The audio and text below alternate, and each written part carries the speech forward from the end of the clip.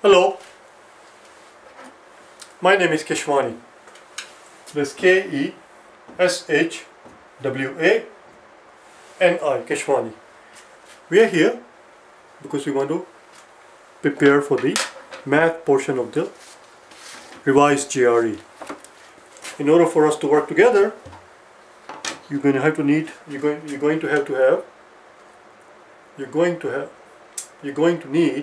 this book, the official guide to the GRE, the revised general test. We are solving problems out of this book. Today is our day number 3 and we are on page number 112. I cannot talk today for some reason, I do not know why. Page 112, turn to it please.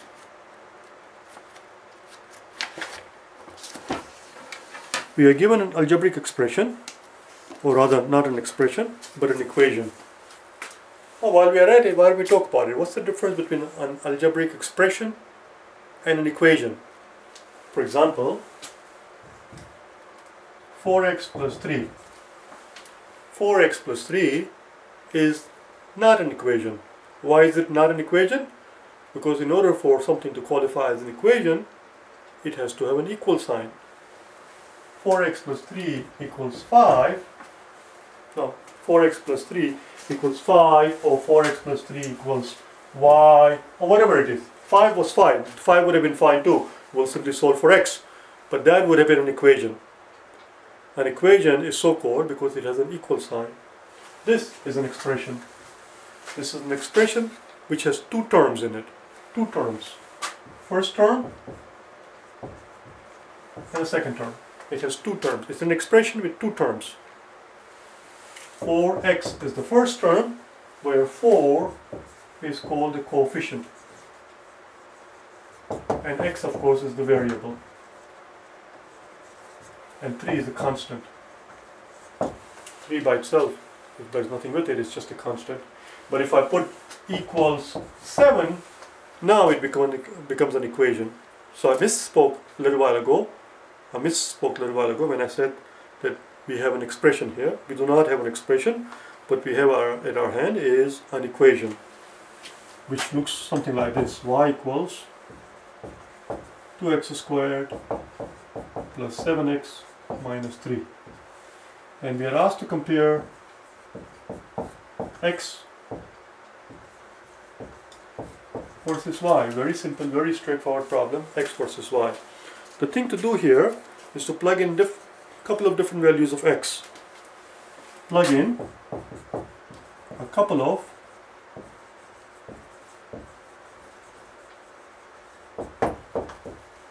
different values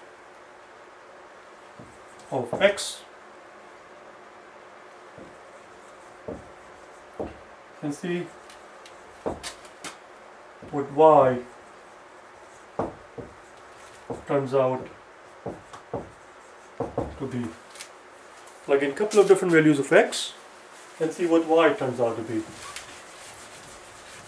Now, when you're plugging in different values of x, the easiest scenario always is to plug in 0, because it cuts down the work tremendously. If I plug in 0 here, let's put it here, 2 times 0 squared plus 7 times 0 minus 3, then we don't have to do anything much at all, because 0 squared is 0 and 0 times 2 is 0 times any number is 0, so this becomes 0, it disappears. 7 times 0 is 0, so the whole thing disappears, and y turns out to be negative 3. Y would turn out to be negative 3.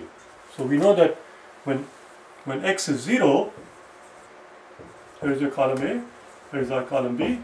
We know that when x equals 0, y equals negative 3. We just found it. When x equals 0, y equals negative 3. In which case, because 0 is more than negative 3, in this case the answer is A. Now plug in one more time to see what happens. And if you plug in the second time and the answer still turns out to be A, then it's always a good idea to try it third time and perhaps even fourth time, depending on how much time you have and what sort of mood you are in. But I always try at least one more time. I'm going to repeat what I just said. When you plug in the second time around and the answer doesn't change and the answer still turns out to be A, then just to be on the safe side, try one more time, the third time, to plug in a third time to see if the answer changes. But of course, if the answer changes in the second time around, then you're done. The answer would be D. So let's plug in a different number now. Instead of 0, let's plug in 1. Let's plug in 1 for x. So 2 times 1 squared plus 7 times 1 minus 3. 2 times 1 squared plus 7 times 1 minus 3. Let's see what that gives us. 1 squared is just 1, 2 times 1 is 2, 7 times 1 is 7, and a minus 3. 2 plus 7 is 9, 9 minus 3 is positive 6. So now we know that when x equals positive 1, we know that y equals positive 6. Well, in this scenario, when x is positive 1, y is positive 6. The value of y is more than the value of x in this scenario. Now the answer changes. The answer is B now.